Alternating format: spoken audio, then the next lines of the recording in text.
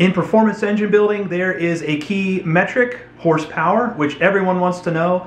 It is kind of the starting point for performance of a performance engine. I have here a pretty wicked go-kart engine. It is bolted down to what is called a dynamometer, or a dyno for short. This is how we benchmark engine performance. I'm going to talk to you a little bit about how this thing works. I'm going to show you how we acquire the data, and you can actually see what the results are as well.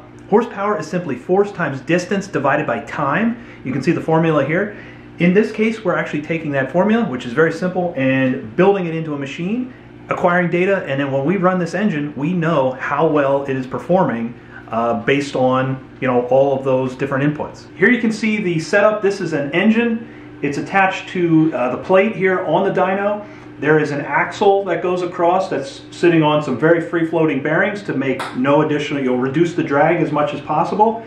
And then there is this mass. This thing is over 200 pounds. It's a flywheel.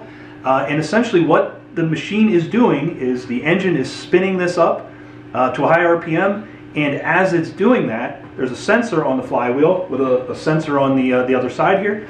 We capture that RPM data of the flywheel and the engine together, and we understand how fast is it being accelerated. From that, we can calculate horsepower, torque, and we can get a great idea of how this engine performs throughout the RPM curve, which is very important when you're racing.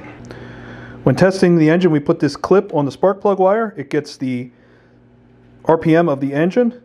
That wire comes down along with a few other wires into this box and actually transmits the data into the computer where it's captured and then charted. We've got this thing all wired up. We're going to run it, and then I'll show you what the output data looks like as well.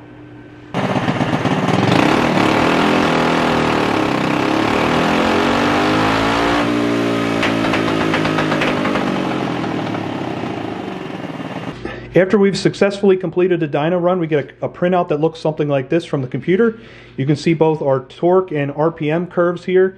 This axis is the RPM, went up to almost 7,000 RPM, and this is the horsepower. Again, over time you can see the performance of the engine. There's a couple other tabular data here you can see as well, but the chart is normally what folks are looking for. We can make changes to this engine and run it again and understand if we've made performance improvements and where the sweet spot is in the torque and the RPM curve, which is great for racing. That's been a quick look at how this dyno operates. If you have questions, comments, other performance tips, leave them in the video comment section below. I want to thank you for watching. Hope to see you back sometime soon.